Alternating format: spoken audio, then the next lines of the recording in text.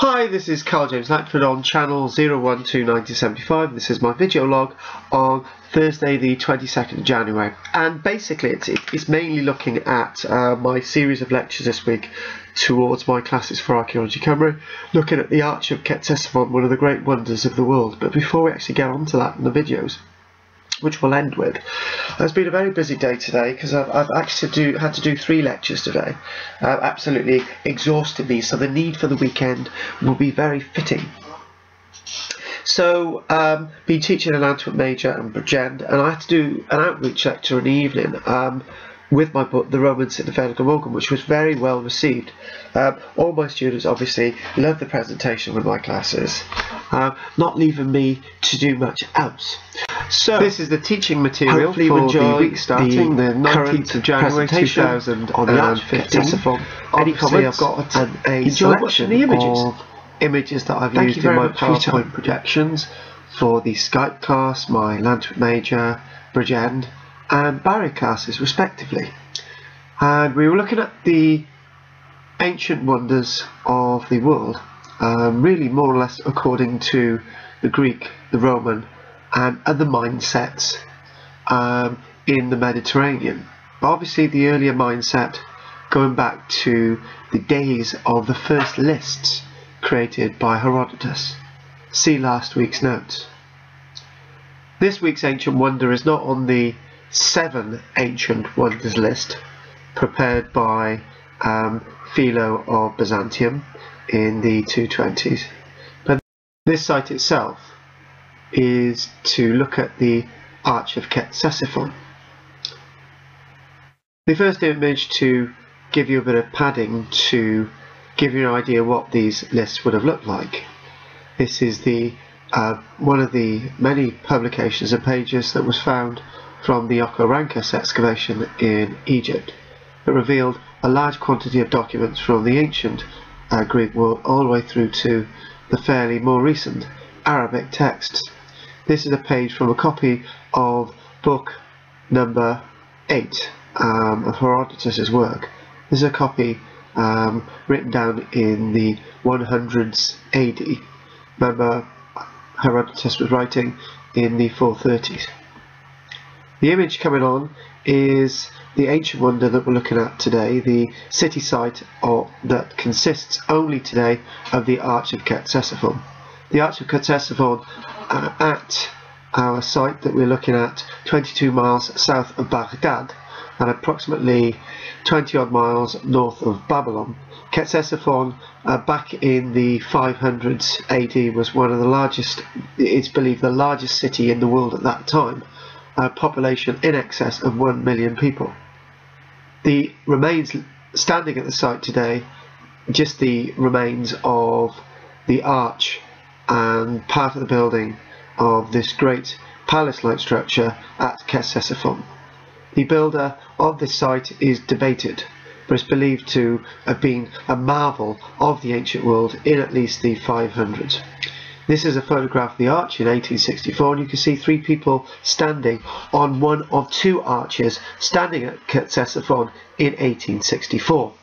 But alas, between 1864 and the First World War, half of the structure completely disappeared. And why? This is another image, probably from just before 1888. And what happened in 1888 was an event that rendered the site, a third of the site completely disappeared, including one of the 2 arches remaining for the Arch of Ctesiphon. This site is completely comprised of mud brick, a great wonder of the world. This image is from the 1920s. These are the soldiers that were fighting against the Ottomans. These are British Commonwealth soldiers, British and Indian troops fighting on the plains by Ctesiphon. They did not damage the Arch of Ctesiphon, but the British army were completely defeated as they tried to capture Baghdad by Ottoman forces led by German command. British army was completely encircled and destroyed, and the remaining troops marched into captivity. Great major defeat in November 1915 for the Allies. This is another ruins of a site which would have been very much related to the build and structure at Ctesiphon. Very similar, but this does not have the wonderful facing that we see at Ctesiphon. Many of these type palaces are to be found in the region south of Baghdad and elsewhere in modern day Iraq.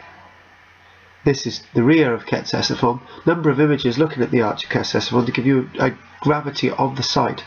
This is as it probably looked in the 1920s, when this is from the rear, but you see the frontal part of the arch, which if you looked at the front facade is missing at this point. So obviously this has been destroyed by the 1888 flood.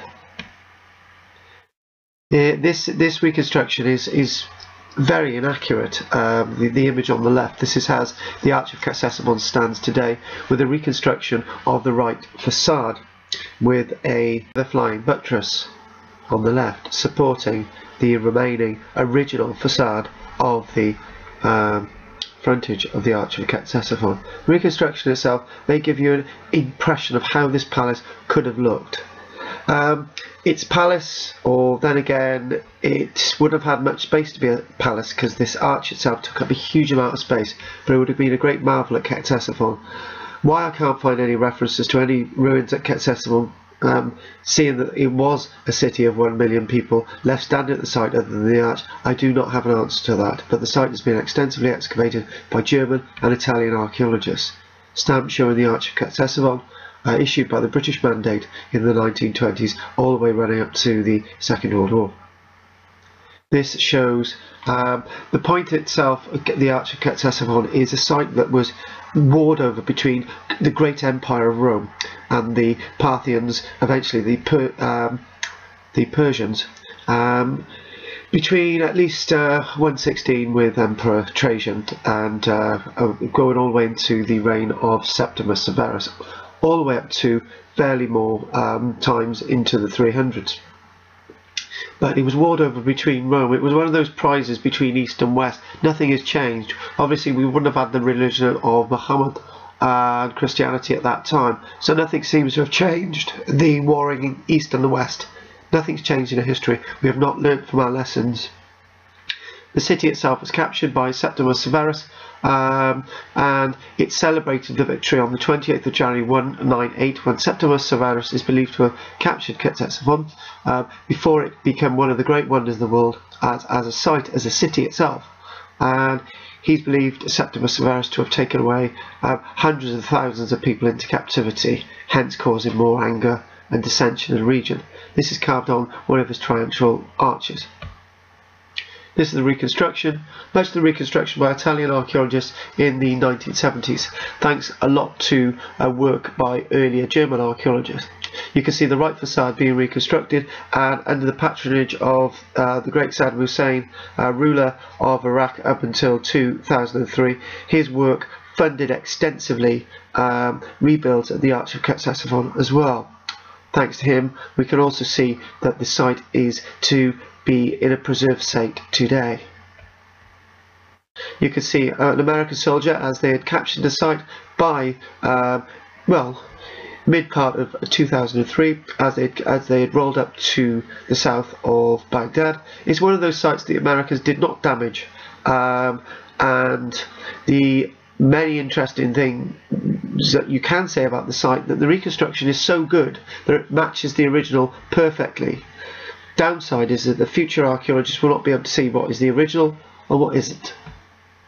There are people climbing on the Arch of Ctesiphon today. You can see the mud brick detail. Obviously jumping up and down on the arch, you never know, could bring it down, which would be a great tragedy for something which is in excess of 1,500 years old and older. You can see the holes under the bottom here. My translation of these is to actually relieve the pressure of the arch. Holes are sometimes placed into arches, as I've seen in my own studies with industrial archaeology from about the 1750s, as we're trying to create arch building in this country. So the holes themselves would relieve pressure. I would assume these little holes themselves, circular holes, would relieve pressure on the arch as it spans. This is something, as I've said, that can be seen as paralleled elsewhere. Those of you wondering where the Arch of Ctesiphon is, in one of the very latest slides here. If you look towards the center of this image and look to basically the left major river is the river Euphrates, and the right major river is the river Tigris. As two little tributaries emerge into one, just south of that, middle of the map, is Ctesiphon itself, and south of that is Babylon, north of that is Baghdad. Thank you very much for listening to my explanation of Ctesiphon. Hopefully I'll see you all at my classes where there are more images, and look forward to your input. Thank you very much.